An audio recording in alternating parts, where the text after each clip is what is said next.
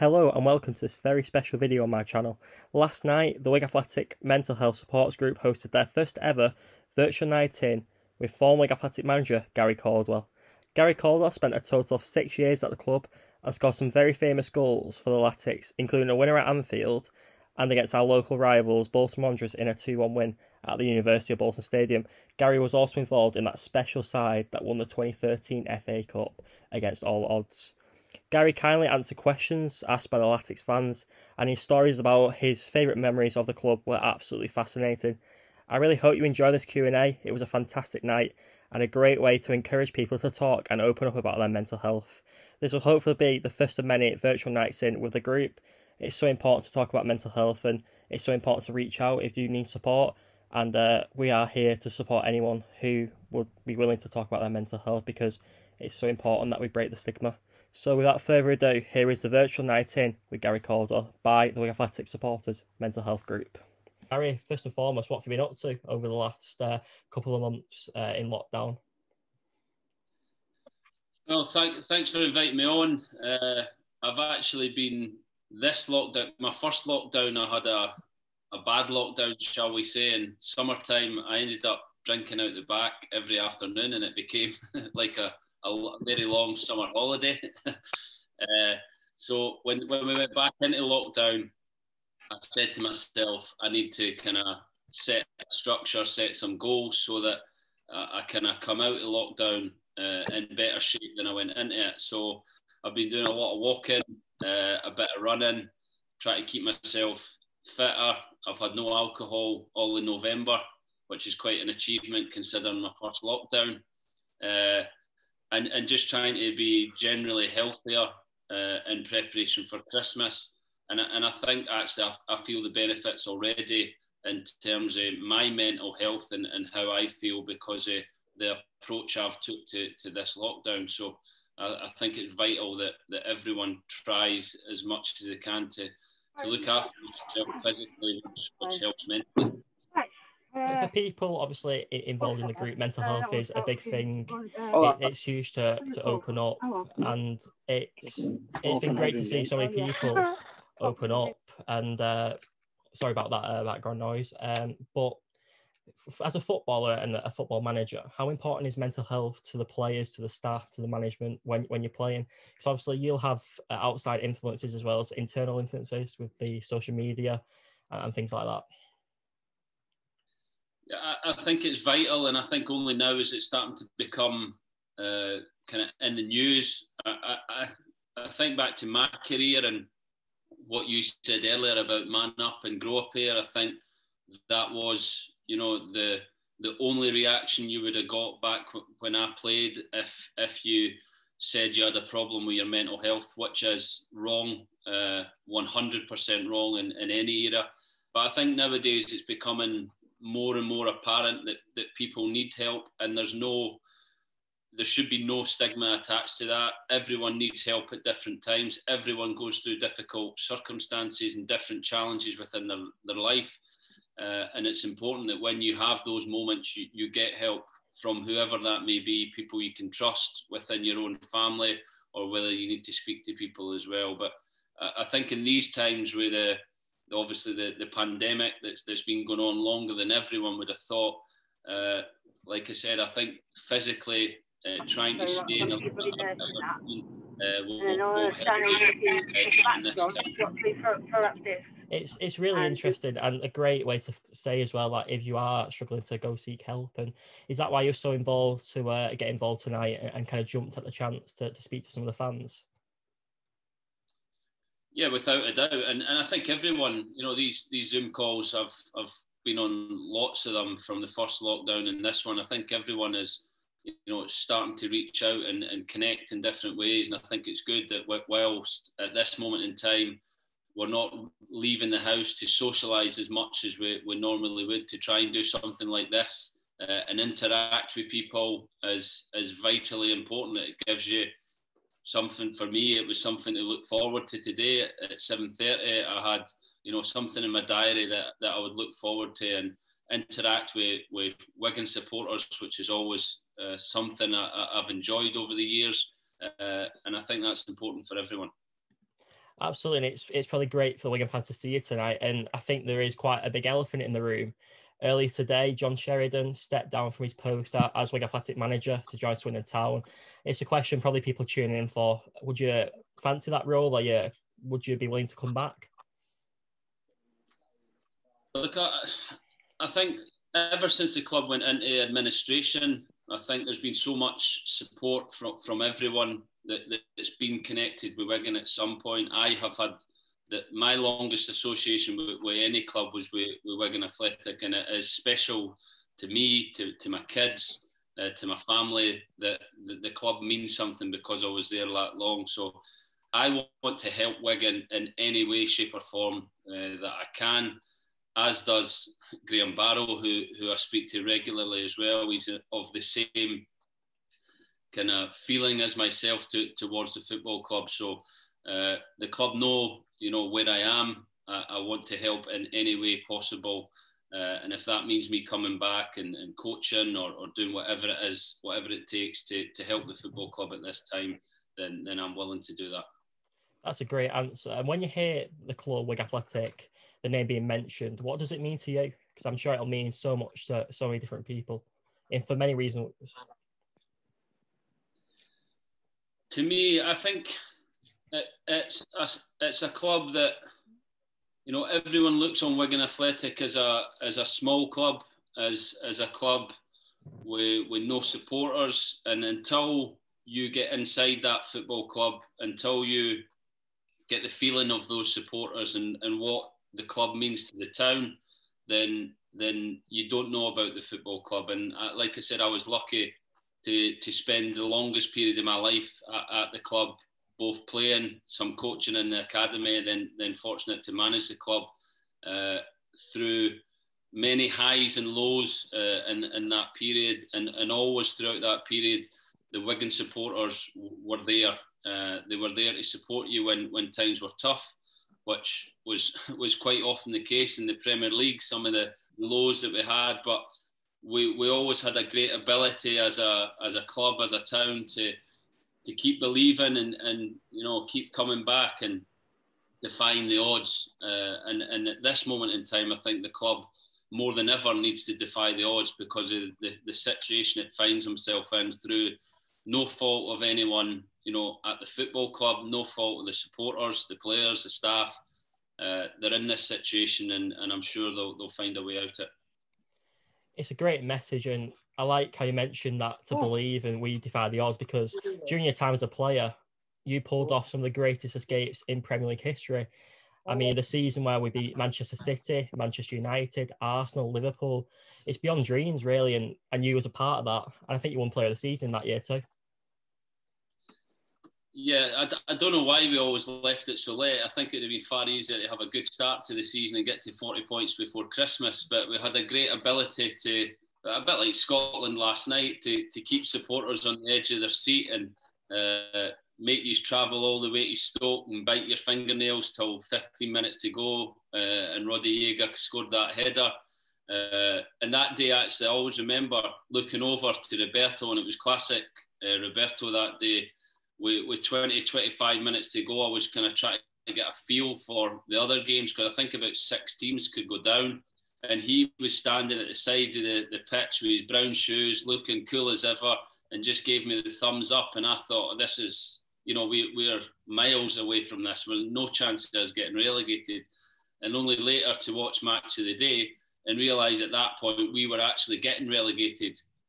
And the manager had that, aura and calmness about him that filtered onto the pitch and allowed us to play the football that we played and play with the confidence that we played with, and managed to score that. It was actually a brilliant goal that day, considering the pressure we were under, the way we passed through Ben Watson through midfield, out to Maynor and cross for Hugo.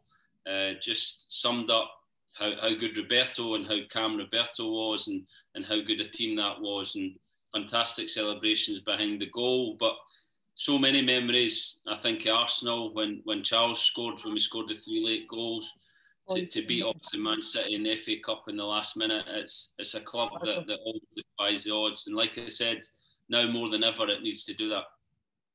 some really great memories there, which the fans will be really fond of. I remember the Stoke game. Everyone was biting their nails, feeling sick in that away end, and obviously defied the odds once again. So thanks so much for everyone for listening. Now it's your turn to ask the questions to Gary. Gary, are you ready to take on some of the fan questions? I think so. You think so? Not very confident, but I'm sure you'll be okay. So what I'll do is I'll go through in order of the people I see on my screen. If you don't want to ask a question, don't feel like you have to, you can pass. But I want to give everyone a fair opportunity to ask something to Gary Caldwell. So we'll start off with the taxi man himself, Stephen Foster. Stephen, have you got any questions for Gary Caldwell? Put me on the spot here. Phil, have you got any questions for Gary Caldwell? I know Stephen's busy at work. Yeah. Can you hear me okay? Yes. All right, Gary. How are you, mate? I was just wondering, how's the old shoulder that you had the operation with? My hips. Thought it was your shoulder. No, I wish it was my shoulder. I thought you'd had a little bit shaved off the bone. Yeah, it was my hips that I had. That was the hip, right? Yeah, and that was the main injury that stopped me playing so young. And I actually had a double hip replacement when I was about 35, I think, about three and a half years ago now. I had a double hip replacement just to help with my everyday life, and it's been massive actually how much it's helped in terms of my everyday life with the kids and stuff, and playing golf and being able to exercise. It's been massive, but they were pretty bad by the end of my career, which, like I said, was ultimately what finished my career in the end. It's a really nice question for you to ask, Phil. And I'd also like to say, too, for anyone who doesn't want to speak and ask a question, you can send a message into the chat, like Thomas Smart has done. Thomas Smart asked, who is the best player you played with? Best player I've played with? I think I'd say Sean Maloney. He's somebody I played with at many different levels of both our careers. First played with him for Scotland under 21s, and it's funny, we actually didn't really get on. I'm not saying we didn't get on, but we didn't really strike up a relationship when we were playing for Scotland 21s. We were teammates, but we weren't friends out with football. Then when I first went to Celtic, I played with him there, and again, teammates. And then when he came back to Celtic, that was when we kind of struck up a friendship, when we were both in our kind of mid-20s.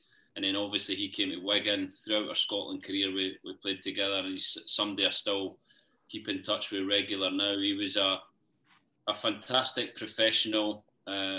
He was obsessed with training, obsessed with fitness, and practicing his free kicks and different things, and was a top player. And I think actually Wigan fans are lucky, because I think his best period as a football player for me was at Wigan Athletic. Some of his performances, I think he like the free kicks that he scored away at Arsenal, QPR, his goal against Man United at the DW, a fantastic player, and I'm sure you all enjoyed watching him. He was an outstanding player, and I know obviously you know him well from your time at Celtic. Daniel Dickinson asked, who was the most difficult player to play against?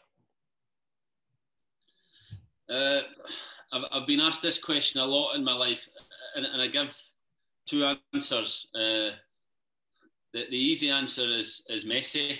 I played against him for Celtic, and he was just incredible, but everyone kind of thinks that's me just name dropping, but he was very good. But the real answer is a guy called Steve Torpey. I don't know if any of you know Steve Torpey. He used to play for Scunthorpe.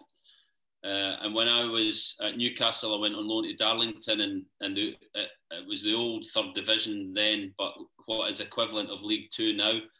And in my third game, I came up against Steve Torpey, and I'll never forget the look in his eye when he's seen a young 18-year-old centre-back who had never played or played 2 league games in his career, and he just kept telling the centre half to hang it above me, and he just kept coming in and hitting me with elbows and knees, and he just totally dominated me and bullied me the whole game. And it was a massive learning experience for me, because in academy football I'd never came up against a striker of that physical size, of that aggression, with that experience, and I genuinely didn't know how to handle him. So it was probably the one and only time on a football park where I felt like I was powerless and didn't know what to do to stop the player. I say when I played Messi, I knew what to do to stop him. I just couldn't because he was that good. So that's why I say both their players. 2 great shouts. Obviously, Messi is well known across the world, one of the best players to ever lived. And the next question is from Sam Rinnington, and he said, "What was your best memory at Wigan, and how did it feel to win the FA Cup in 2013?" My best memory. So many. I think from a club point of view, Wembley, the FA Cup final was incredible.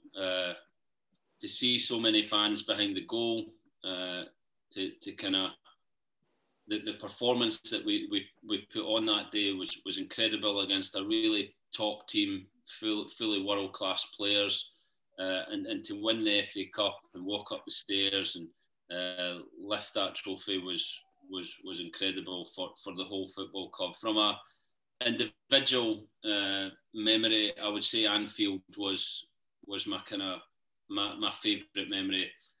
Again, playing against a top team, had never won at Anfield before as a football club, and to manage to score the goal and in the changing rooms after. We had a brilliant night out in Manchester. Mike Pollitt was in his usual good form. So it was a fantastic day and late night, shall we say, all round. I'm sure any night out with Mike Pollitt will be quite entertaining. And the next question is from Ian Trencher, and he said, "Who do you feel was your best signing as the Wigan Athletic manager?" Wow. I've never been asked that before, but that is a good question. I'm going to say 2 players here as well, if that's okay. I'd say my best signing was Dave Perkins. He was the first signing. He got a lot of criticism for it being our first signing, and he was a huge influence on the dressing room, on the pitch, on the club. Just his enthusiasm for football was amazing. So I'd say, in terms of, he was a free. He was about, I don't know, 30, he was the same age as me actually at the time, 32, 33 I think at the time. And I think for what he gave the club, he was a brilliant signing. And I'd say the other one from kind of club and financial reasons would have been Dan Burn. He was somebody that we got for nothing, again on a free from Fulham. Malcolm Crosby, the chief scout at the time, was, in fairness to him, was adamant. You know, he was a no-brainer. We looked at him and we felt like, you know, he was going to be a good signing. I always tell him he had a disastrous start, and he was part of the reason that was why I lost my job. But I think in the long term, he showed, you know, how good a player he is, and he's playing in the Premier League now. And we took him at a time when nobody else really wanted him. So, and the club made a lot of money as well from him. So I'd say both of them were great signings. But I must say, I think back to all the players we signed in that period. You know, Max Power, Will Grigg, Michael Jacobs, Yannick Wildschut, Sam Morsey.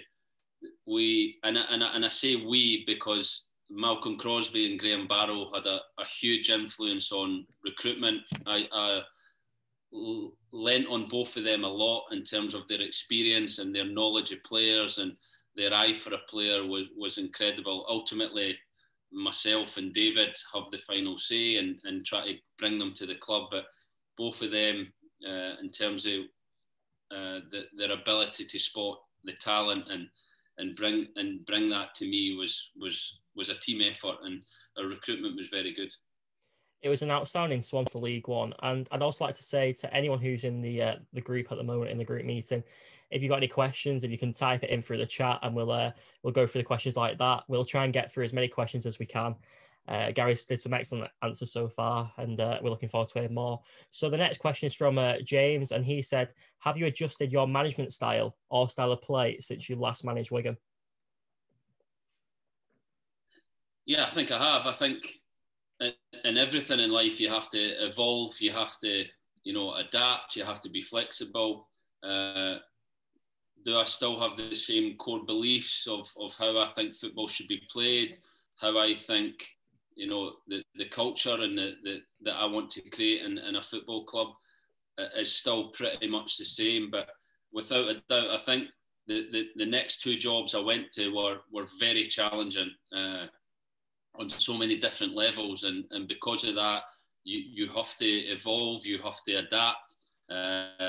Some of actually my kind of most memorable, or some of the games I'm most proud of, were at those other clubs because the lack of resources that I had, and we drew 0-0 with Chesterfield away at Bolton team that won the league, and had to set up tactically to be hard to beat. And we went to Sheffield United that year and lost 3-2 with 10 men, which cost us the game really, or I think we'd have got a point. So, having to be flexible, having to adapt. I learned more in those two jobs because, like we just spoke about, the players I had at Wigan were superb. They were really top players, top professionals, and they made my life much easier. It's a great and really interesting answer. And to link on to management, Paul Roach, who is actually the manager of a local Sunday League side, Wigan Wolves, he said, which players have you played alongside thinks you think could be a manager? I think Sean Maloney will go on to be a manager. He's obviously working with Roberto at Belgium and getting fantastic experience there, but I think he has the football brain for that. Who else at Wigan? It's hard. I think there's, for management, it takes all sorts. I think there's no one size fits all. For management, it takes different characters, it takes different styles. So I think, sometimes you see players that you think, yeah, they'll definitely go on to become a manager, and other times it can be obscure players who you don't think really, love football that much. Because to go on to be a manager, you definitely need to love football. You definitely need to, have a real passion for it and want to watch games and think about the game 24/7, because the job consumes you when you're in it. So Sean's the only one I can think of off the top of my head, but I'm sure there'll be others. I've always felt like Sam Morsey could go on to management after his career finishes. He's an excellent leader, and I think he could be a good shout. And a question to you now is more Scotland related, because the person asking is Scottish. This is a question from Gail, and she said, how did he feel last night when David Marshall was setting himself up for the final penalty? I watched it with my younger son, Jaden, who pre-game wanted an England strip. He was born in England. My oldest son was born in Scotland, and then Jaden was born just as I actually came to Wigan in 2010. He was born in February, and he wanted an England strip for his Christmas. And thankfully, we won the penalty kicks, because after it, he now says he wants the Scotland one, but because they're going to go to the Euros. So hopefully I've finally got him off that England kind of wanting to be an England supporter. But I watched the game. I thought we were brilliant in the game. Felt very comfortable. Jaden was more nervous than I was, because I felt like they were in total control of the game. Then when the goal went in the 90th minute, it was classic Scotland. And then extra time was a bit edgy, but got through that. And then the penalties were just nerve-wracking, everyone. And the players were superb. That's 10 penalties in 2 games that they've scored, which they deserve a lot of credit for. And Marshy is someone I've known for a long time, played under 21 Scotland with him, and delighted to see him, come up the hero, because he's actually played in an era with really good goalies for Scotland. Alan McGregor and Craig Gordon, have the three of them have always been competing, and one has been in at different times. And for Marcia to get that moment and make the save, I'm delighted for him. He deserves it.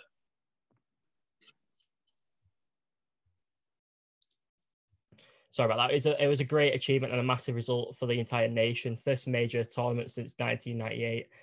And the next question is from our ambassador, Adam Brooks.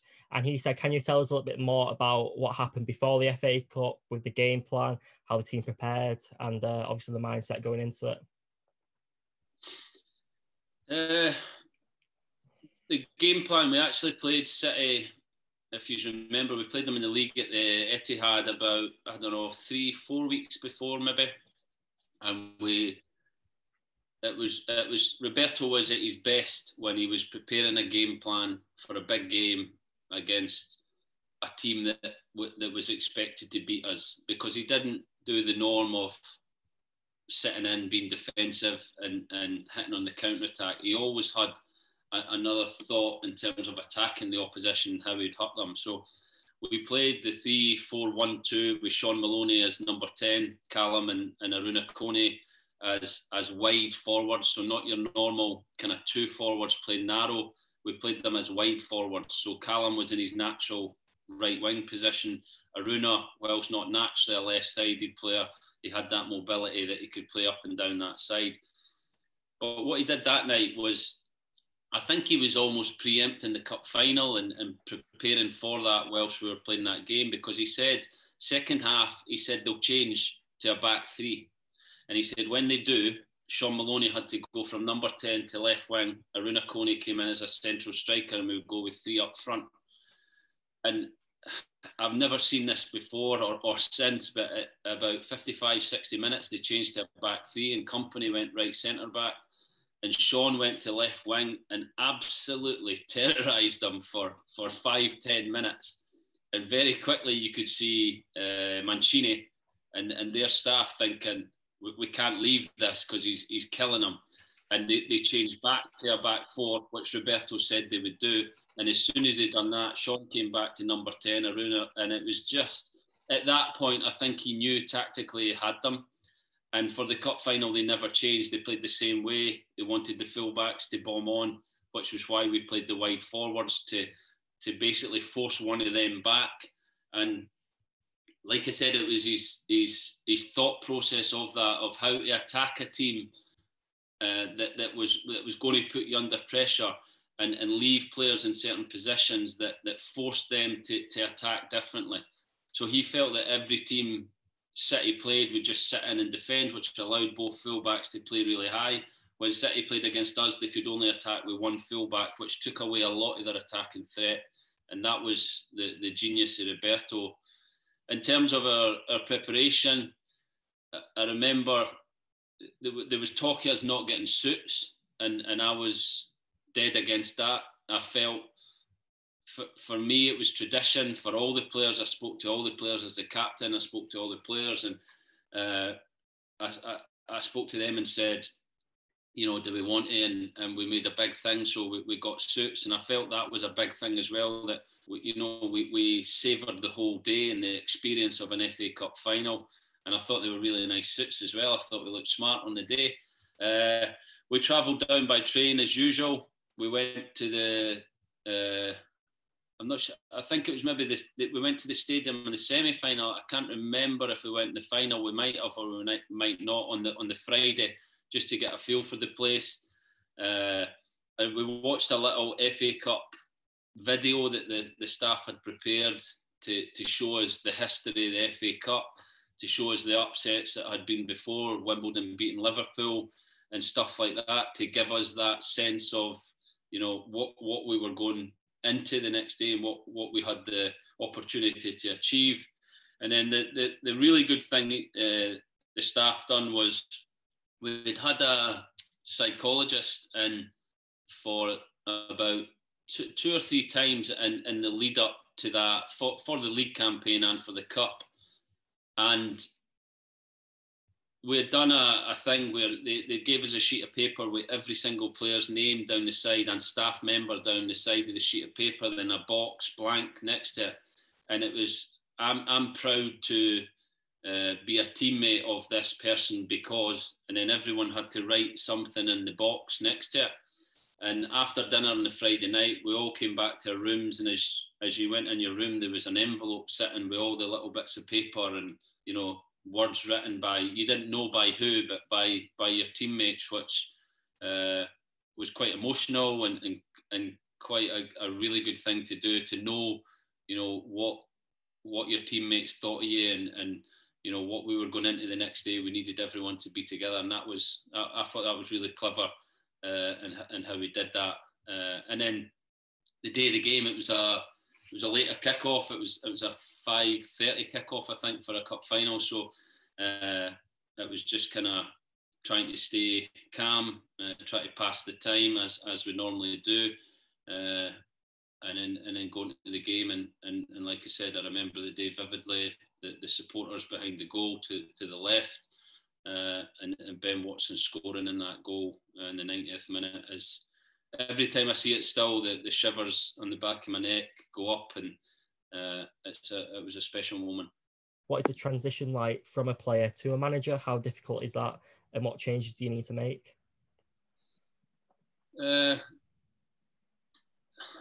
It was really difficult for me in one sense, and not so difficult in another. Really difficult because I think I've said this before. One day I was sitting next to Scott Carson, who would hang my clothes up every day and take the mickey out of my gear.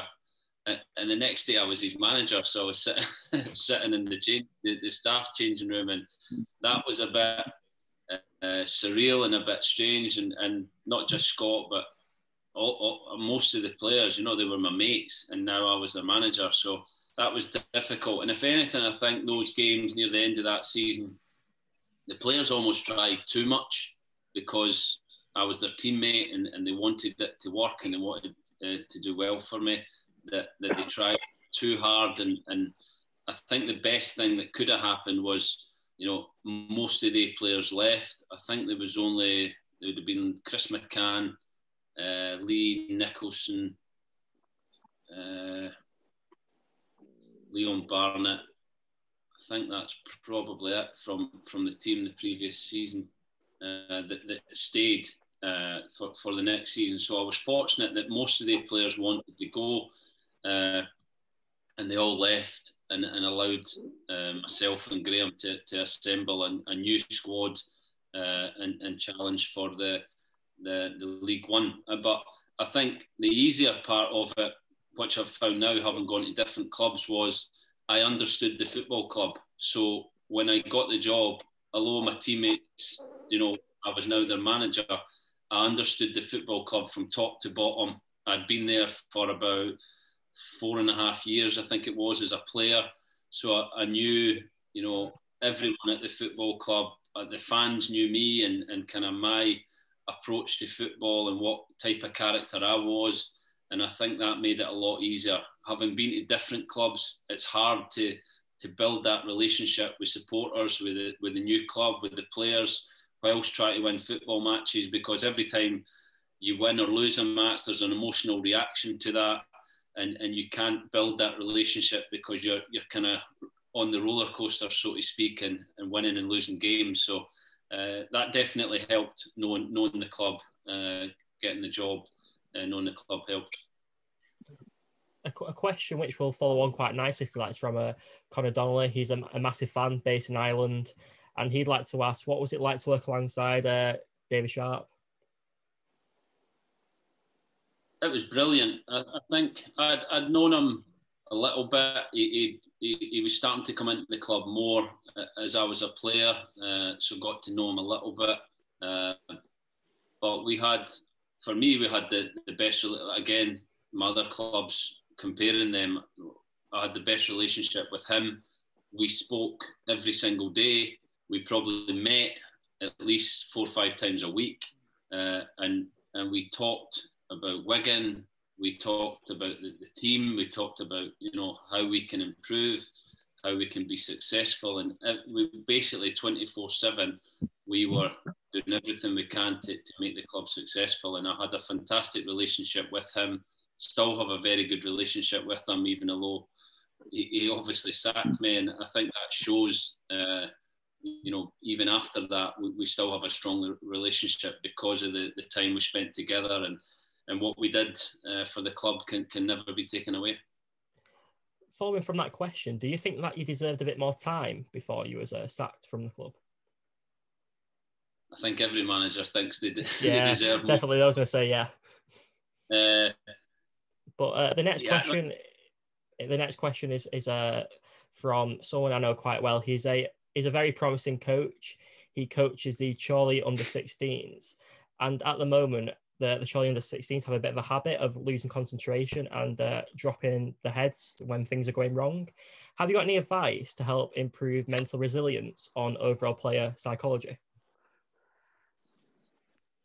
I think I was actually discussing with a friend of mine today about. I think the next big thing in football is going to be the social element of coaching and the psychological element of football players. I think probably about 15, 20 years ago now, there was a big sports science boom where, physical training, strength and conditioning, recovery, injury prevention started to come into football. I think the next big change in football will be the psychological approach to developing players, to helping players with their mental resilience. I was big in it. I brought Lee Richardson into the club when I was at Wigan we brought him in probably around September, October time. And Lee was fantastic with the players, with the staff, and he gave us that understanding of psychology and how you deal with people and how everybody's different. I think whilst you're a team, you have to treat everybody differently because everyone has different needs. Some people, need to be kicked up the arse a few times to get them going, and other people need an arm around them and that will get them going. So you need to understand people and how you get the best out of people. And Lee was brilliant in doing that and has went on. He works for Liverpool now, which shows how good he is at his job. But in terms of how you develop it, I think it's a bit of the kind of challenge and support. You have to know when is the right time to challenge players and push them that little bit, and not too far that you break them, but push them over their limits, and then know when the time is to dial that back and put an arm around them and support them and talk through whatever issues they have. But if you're too nice and support all the time, then they never know what that peak looks like. And if you keep them at that peak, then there's an element of they can break down and they can struggle. So you have to challenge and support at the right times. When those times are is down to the coach and the relationship with the players, and you have to understand the players. And like I said, each one's different, and you have to know when to push and when to support. So that would be my advice. But like I said, it's not like a medicine you can give and you know the exact amount of medicine to give to make you better at something. It's something you have to work out for yourself and use your intuition as a coach to help the player. I think that's a great answer, and hopefully that'll help you out, Ben. And to link on to the coaching and management side, Sam Remington has asked, do you have any advice for a young person wanting to get into coaching or management? It would be get the badges, get the necessary badges, work towards them, and develop your skills with people. I think coaching, whilst you have to have an understanding of football, you have to know obviously what you're doing in terms of that, and you have to get the necessary badges to coach at different levels. To be a good coach, you have to understand people, you have to know how to get the best out of people, and you have to have brilliant people skills, good emotional intelligence, like we were speaking about there, when to challenge, when to support players, and that's what good coaches do. The football part of it, especially at professional level, everyone's doing a similar thing. How you get the best out of certain people is what sets the top coaches apart. I think that's another great piece of advice. And the next question is back onto the football, back onto the pitch. And it's from Barry Goodwin. I was expecting this question, as was Peter Millwood. And he said, in the 2014 FA Cup semi-final against Arsenal, why was you selected to take the first penalty? That's every Wigan fan's first question. Yeah, absolutely. We knew the outcome. And is there an inside story as to why you took the first penalty? Where do I start with this? So if I go way back, when I was at Celtic, we played a Champions League qualifier against Spartak Moscow over 2 legs. They were an excellent team. They had a young Pavlyuchenko who went on to Spurs up front. They were a really top team, and we played them in Moscow first. We drew 1 each, came back to Celtic Park, drew 1 each, went to extra time, went to penalty kicks. Now this, for Celtic, was, a huge game to qualify for the Champions League. It was a massive game financially, a massive game for the supporters, and it went to penalties, and I took the first penalty that night and scored. So, I had no problems that night doing it. With top players round about me, top internationals. And I always say, even that night, I think we had 6 that night. 6 players out of 11 put their hand up to say, I'll take a penalty. Then the manager decided, right, bang, bang, bang, bang. Who wants to take the first one? I said, I'll take the first one. Nobody else said it. So I took the first penalty and scored. I then took a penalty in a League Cup semi-final for Celtic. I took the second penalty that night because Scott McDonald wanted to take the first penalty. That night, I really got scared because we won 11-10 on penalties. And if Scott hadn't have scored, I was having to take another one. So the nerves were really kind of cranking up. Which normally when you take your penalty and score, the relief is incredible. And you kind of forget about the team for a bit and you think, oh, thank God I've done my bit. But then as I got back and the penalties started going in and missing at the same time, I thought it was going to come round to me again, but it didn't. So that probably paints a little bit of a picture that when it came to the FA Cup semi-final, I had no problem putting my hand up to say I'll take a penalty. I had done it before. The problem was 4 people put their hand up out of 11. So that's a problem in itself, that you need 5. So one person was then getting forced to take a penalty. They then said, Uwe said, who wants to take first? And like I'd done previous, I said, I'll take first. Nobody else said, I want to take the first one. So I took the first penalty. And the funny thing, I spoke to my kids about this, I spoke to other people about this. For some reason, and I don't know if it was because, if you remember, I'd been out for a long time with my hip injury. And it was actually my first game back. That was the first time I'd been on the pitch since the previous season. And I don't know if I was just really ecstatic to get on the pitch and just to be able to play again. And the kind of euphoria of that and just playing football again was such a good thing. But I didn't feel as nervous as I should have felt. I felt really comfortable walking to the ball. The other times I took penalties and scored, I was terrified, really, really nervous, and felt that kind of churning in your stomach, that anxiety. But for some reason that day, I felt really calm, which some people might think, well, that's a good thing, but it didn't work out that way. I went the same side I always go when I take a penalty, and I didn't hit it as far in the corner or as clean as I would have liked, and ultimately the goalie saved it. And that is, the story of the infamous semi-final penalty kick. And you want to take it back. You want to, you obviously want to score, but that's life. I would always be someone that would rather, be there to miss than not take it at all. I'd rather be that person, and I can live with that consequence. I couldn't live with other consequence of not going up to take it. That's a great answer. And with penalties, they are a lottery and it all depends on the day. Some of the best penalty takers in the world sometimes missing shoots out, so it does happen.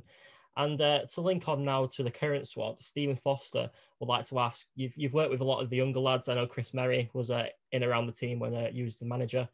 How do you think they've been doing so far to the season, and how long do you think it'll take for the youngsters to adapt to League One level? I think they've been doing extremely well in a really difficult situation for the football club, obviously, but for them as well, because ideally you wouldn't put that many young players into a team together. You would kind of put one or two and start to give them those experiences sporadically rather than throw them in and leave them in. So they are, doing really well considering that. I think what we've already spoke about, what they need is support. They need a lot of support at this moment in time to help them through those experiences, because they've took a few hits now that, the more hits you take, if you're not getting that support psychologically, it can be damaging. So they need a lot of support. They need a lot of guidance on the training pitch. They need to understand that's part of football, making mistakes. The story I've just told is part of football. It makes you a stronger person coming through. Missing a penalty in a semi-final of a cup or making a mistake for a goal makes you a stronger person, and the players need support and understanding on how to deal with that, how to work on the training pitch to make that better and ultimately improve performances and results. And that is the life of a football player, and these young boys need support to help them do that. I think that's a really good point, and I think everyone has seen Emeka Obi in his debut at Ipswich. He made a couple of mistakes, but since he returned after that game, he's looked so much better. He's looked so much more in confidence. So it just shows that if you make a mistake, you can always learn from it and use it as a positive experience. And to keep on the subject with the current squad, Dan G would like to ask, what do you think of the development of Callum Lang? He seems to improve in every game at Motherwell, and making the decision to loan him out seems a bit suspect in a way when the club is struggling for players at the moment. Suspect, that's a good word for that. I coached Callum Lang when he was 15. We used to, I first started coaching him at, what's the college called? The college as you're driving out of Wigan that the kids used to train at. I forget what it was called.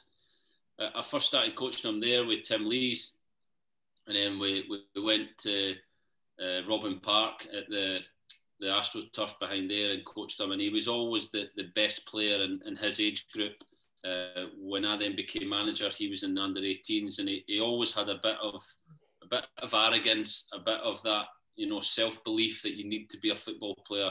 And his development for me has been really good, and he really should be at Wigan scoring the goals that he's scoring at Motherwell, because he's a top talent, another top talent of the many ones that the academy's produced, and he's somebody that I think will go on to have a great career for Wigan. I can't wait to see him back in a Wigan shirt. And to link on to the current squad as well, Ian Trencher would like to ask, what would be your long-term strategy for Wigan Athletic as a club to now bounce back from the situation? To bounce back for the situation, I think first and foremost you need to try and get a team on the pitch that is winning games of football and ultimately fighting for their life in this league, the position they find themselves in now.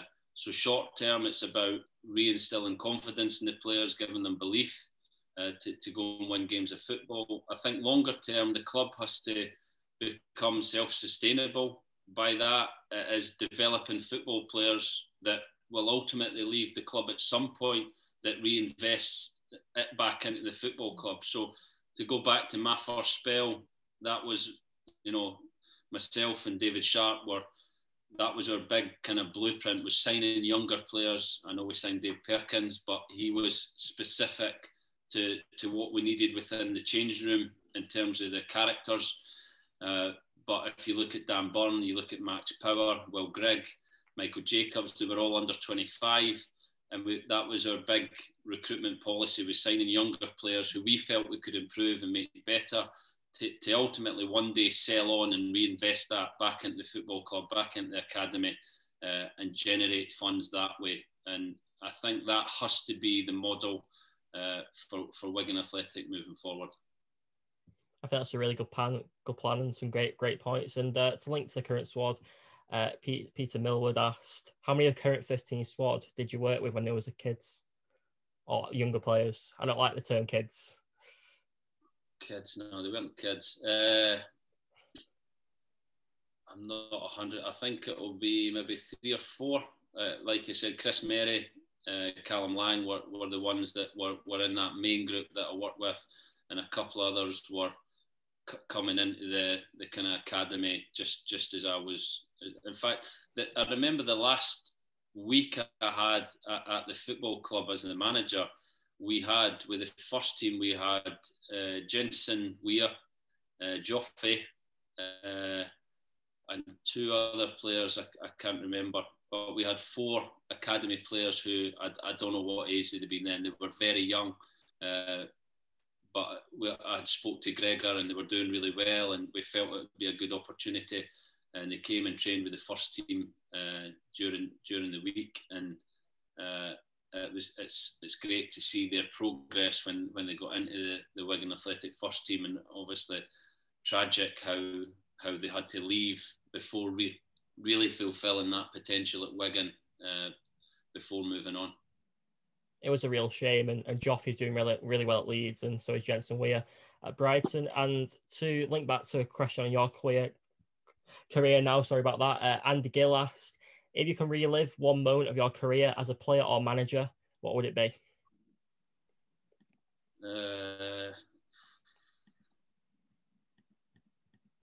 One moment. Great question from Andy Gill. I'd probably be Blackpool again. When we won 4-0 and ultimately won the league. We went 3 points clear. We were about 17 goals ahead. Obviously didn't get confirmed till the following week, but that afternoon in Blackpool, not the first half, mind, because the performance was awful and UC kept us in the game first half, but second half, I brought Yannick on near the end of the first half, and second half we were outstanding, 1-4-0, and just celebrating with the fans over at that far side at Blackpool. I've had many a great day at Blackpool. I remember the 3-0 game, the 3-1, sorry, when we in the Premier League, and the full stand was full of Wigan fans, and so that day when we won 4-0 to ultimately win the league was special. From that League One campaign, what was probably the standout game for you outside of the Blackpool game and the Walsall game? Because it was a great season with a lot of high points, a few low points as well. But I think that year for Wigan fans was kind of the year we almost got the passion back for the club. Because in many ways we had a couple of disappointing years in the Championship, but the feel-good factor was back. In League One, we won the league title, pipping Burton in the final day. And it was just a great year to be a Wigan fan. It was a challenging start to the season because we'd had so many new players. We had to integrate those players. We had to, find a system that suited the players. We had to create the team spirit and get the players to kind of bond and come together, and that takes a bit of time. We always knew that was going to be a challenge at the start of the season. The 2 games for me that stand out are Barnsley away, where we lost at home to Blackpool and we lost at home to Burton Albion, 2 1-0 games, and we were under pressure. We were about 7th in the league, 6th in the league, I think, maybe even worse than that, and we deliberated all week or early part of the week on how we were going to play. We were still trying to find how to get the best out of Will Grigg, and we were working on how we supply him with the opportunities to score goals or to get him the best opportunities to score. And we done something in training that we found Andy Kellett as this kind of inside forward that could cause a lot of problems with his skill, with his quickness of feet. And so we came up with a system where we played 3 at the back, 4 midfielders and 2 midfielders, 2 wing backs, and then like 2 number 10s behind Will Grigg. So no partner alongside Will Grigg, which allowed him. He was never great playing with a partner because he almost kind of got in his way. And we always felt he'd be good with a big physical partner to take the physical burden off him. But then when we came up with the 2 in behind Will, we found a system that could supply him goals. And that day we were outstanding that day. Andy Kellett scored a brilliant goal that I still have and use to show how we wanted to play the game. But that was a massive turning point, winning that day, to give us that confidence. I think we went on a 22 game unbeaten run after that. That was huge. The other big game I would say was Gillingham at home, where we were 2-0 down. And the team that year, the amount of late goals they scored showed, how good a team they were, how good characters we had in the team. And that day they came back and Craig Morgan scored a fantastic header in the 96th minute against a team that was up there challenging for the league as well.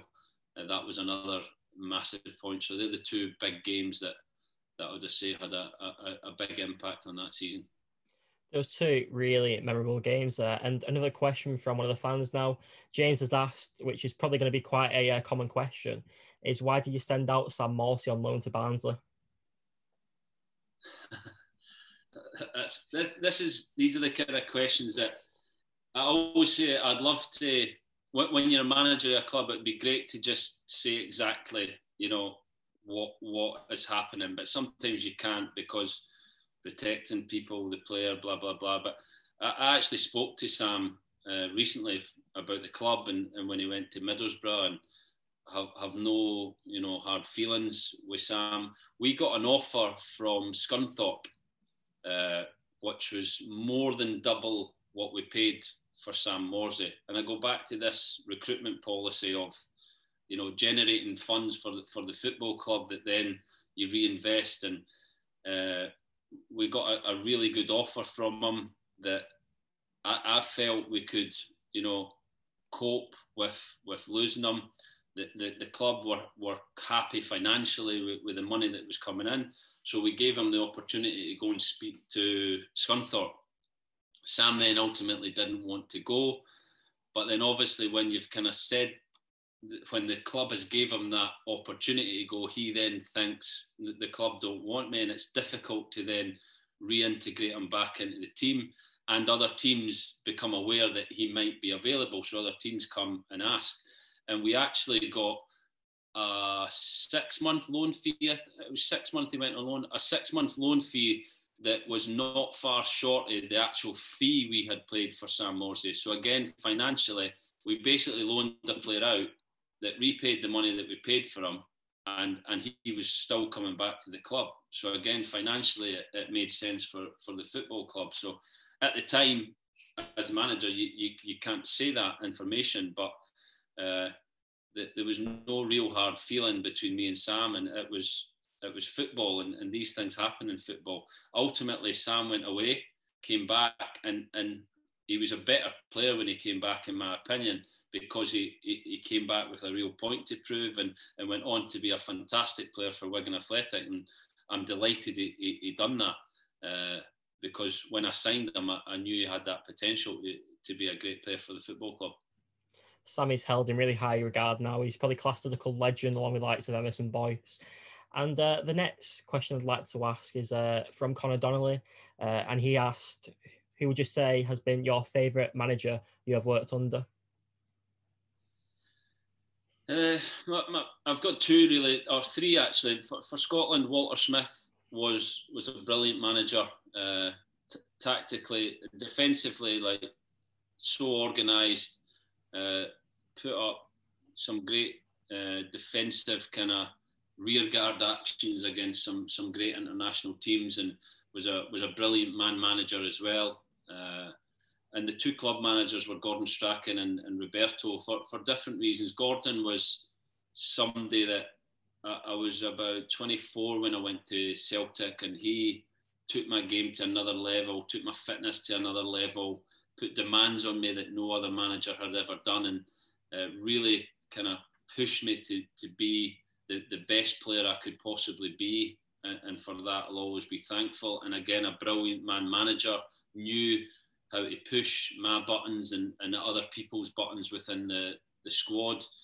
And then Roberto, I came to Wigan at 28-year-old, had experienced a lot in football, and he showed me a different way of playing, a different way of coaching, a different way of analysing football matches, and it was just amazing to be a part of the team and the way he wanted the game to be played. But not only that, I think he probably helped my coaching career and how I kind of seen myself coaching and how I wanted to set teams up and how I wanted to organise them. He had a massive influence on that as well.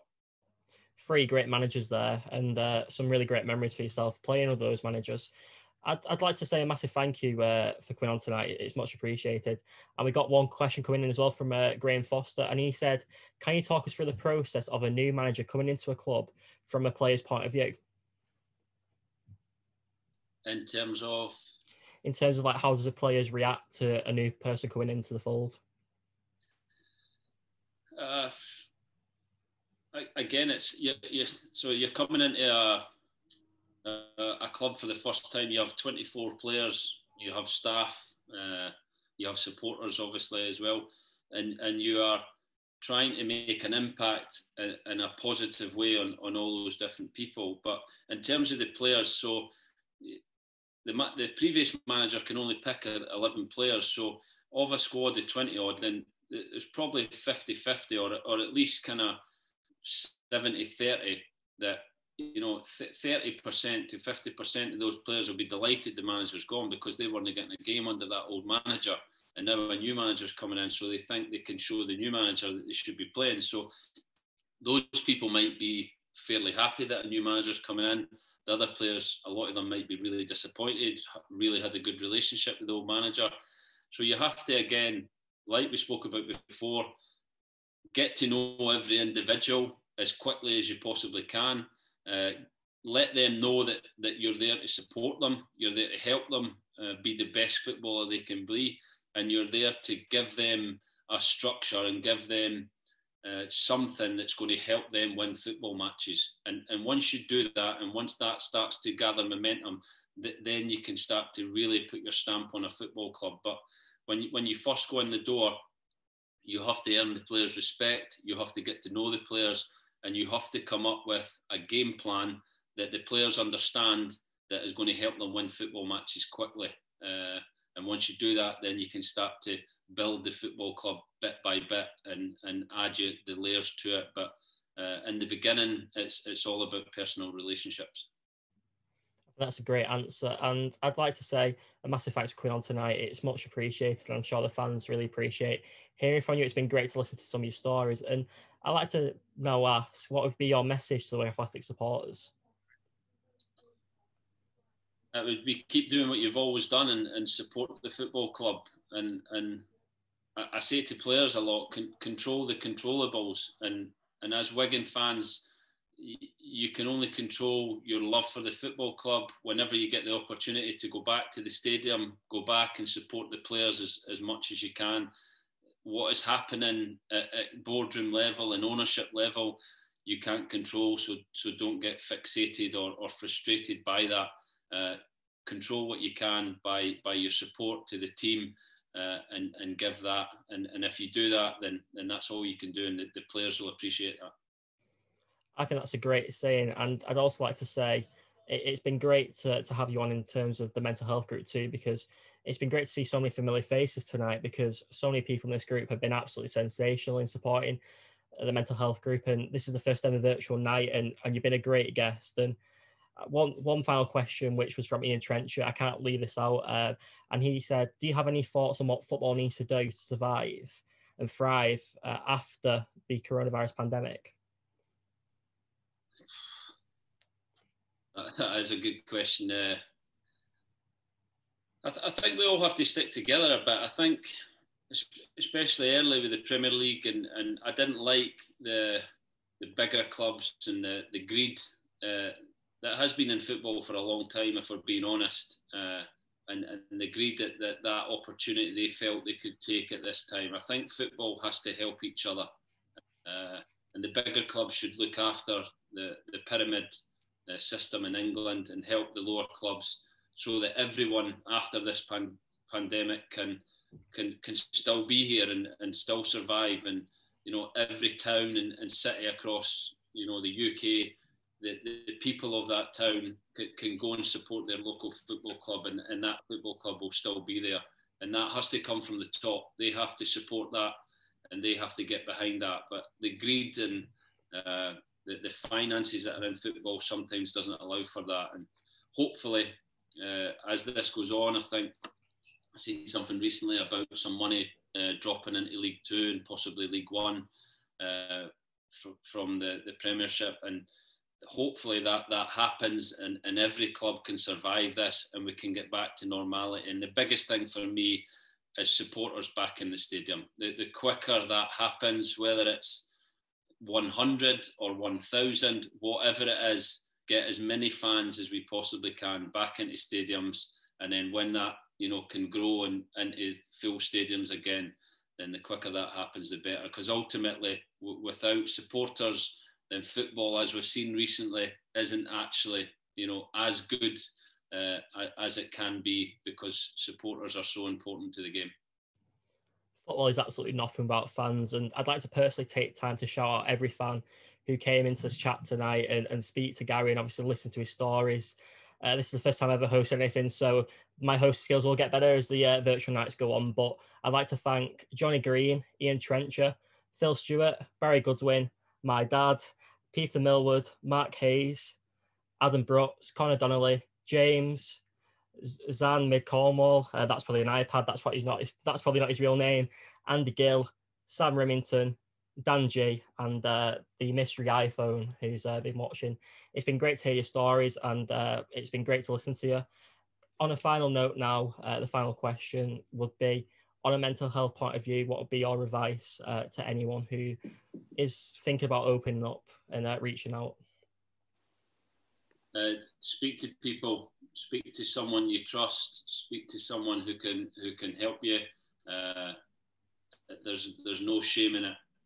It's something, like I said, everyone at some point in their life goes through some sort of problem, and it's always better to have other people to help you. I've always, my whole life has been in a team environment, and that spirit and that togetherness of having other people to help you in your difficult moments is vital. So speak to people as much as you can, and get in a routine as much as you can.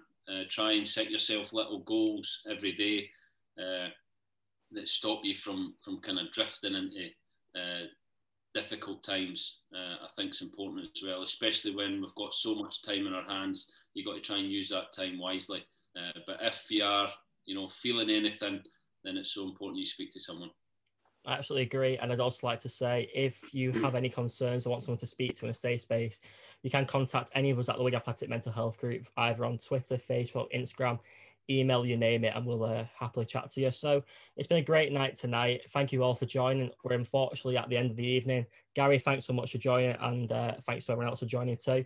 Unfortunately, the minute countdown's on, so we'll have to say our goodbyes, but this has been the first ever Wigan Athletic Supporters Club mental health meet up, and hopefully it's the first of many. Good night. Thanks, Gary. All the best. Thanks, Gary. Thanks, Jay. You're welcome. Thank you very much for joining us tonight. Good night. Thanks, guys.